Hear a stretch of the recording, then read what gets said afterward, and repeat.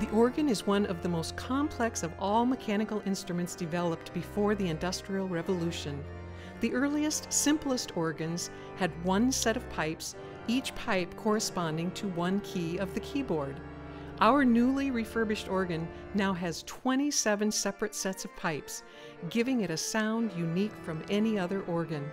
The organ is truly the king of musical instruments. You might be surprised to know our organ itself is out of sight. What you see on the platform in the front of the celebration hall is the organ console. A command center of sorts, the organ console or key desk is where the organist creates the music. An organ console typically contains 2 to 4 or more keyboards, pedals, and stop controls. Each keyboard has a character of its own controlled by stops like flute, violin, oboe, or trumpet. Some stops create sound that only an organ can produce. The pedal board is a much larger keyboard that organists play with their feet and create sounds that are similar to a string bass or tuba. Additional controls on the console enable the organist to rapidly change from one combination of musical sounds to another.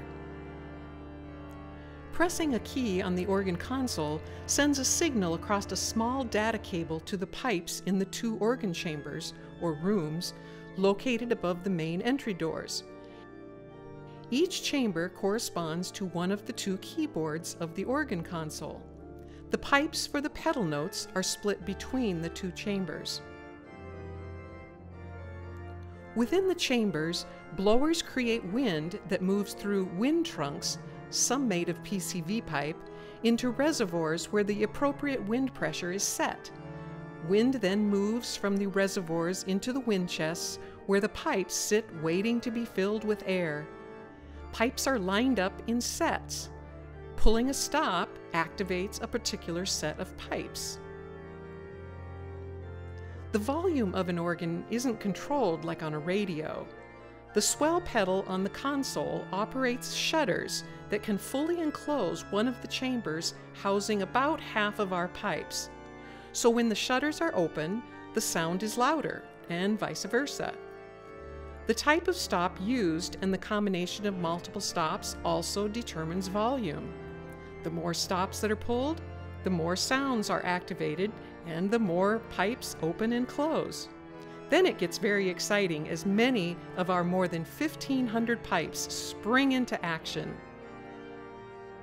Notice that pipes can be made of metal or wood and can be as short as a pencil or, in the case of this organ, as long as 16 feet. Because we don't have 16 feet in height available in the organ chambers, the pipes are curled around a bit like a trombone. The organ is a thrilling musical instrument. We're thankful for all who have made our organ possible from 1909 until now and dedicate it to the glory of God for many years to come.